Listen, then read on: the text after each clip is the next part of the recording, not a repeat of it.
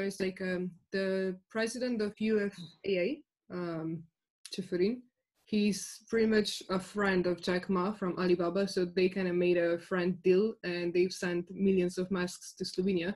But in terms of public procurement, I mean, how it actually functions here, you need the private sector to step up to get the masks and to provide the money to whomever the suppliers in China is. And then when the masks are delivered, because we just went through a scam, we ordered 3 million of masks from Italy or from the Balkan, and they were never delivered, right?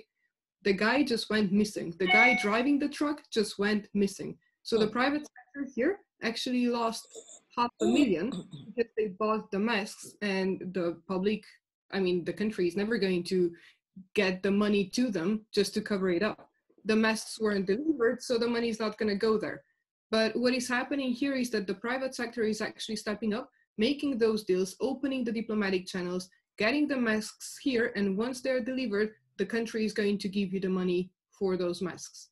Okay, well, we need to say who the private sector is. Okay, the private sector is people who are in the mask industry before. That's becoming pretty clear. The important actors are private sector actors who have experience in this particular types of supply, and also the people like Amazon or, as you said, Alibaba.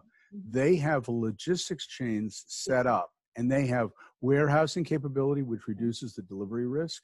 They have the sanction of no longer doing business anymore with somebody whose trucks disappear. So they have trust chains built in. They have trusted suppliers through the supply chain.